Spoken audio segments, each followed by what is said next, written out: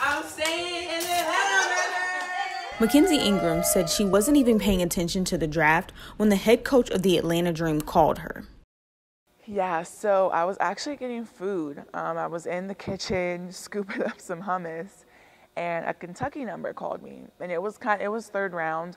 Obviously, they call you a little bit before your draft number, and so I was just getting food. I saw my phone ring. It's a Kentucky number. I was like, who is this? So I was like, well, let me just answer it just in case. And I answered it, and coach was like, hey, Mackenzie, it's Nikki calling from the Atlanta Dream. And I just literally froze. And it was kind of like an awkward moment of silence, but she was just like, congratulations. And I was like, oh my gosh. Her dad was even happier. The joy and excitement that I had was for the smile I seen on my child's face.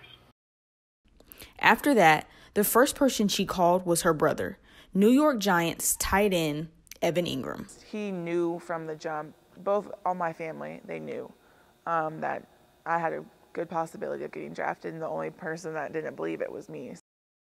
The most important person to contact her was her mentor. That night, I just went to sleep, and then I woke up and was going through all my messages, and then I saw hers, and it was like one of the first ones in the morning. ESPN broadcaster Maria Taylor. So I'm so excited for her, especially for her to be in Atlanta, and I can actually stop by and see some of the games. And I wanted her to know on draft night that I was proud of her. For all her personal and now professional qualities, Engram says she still has stuff to work on. Knowing that my physicality, my size is going to have to go up, just if I want to be that dominant. But that's not stopping her from taking it all in. I'm actually super excited.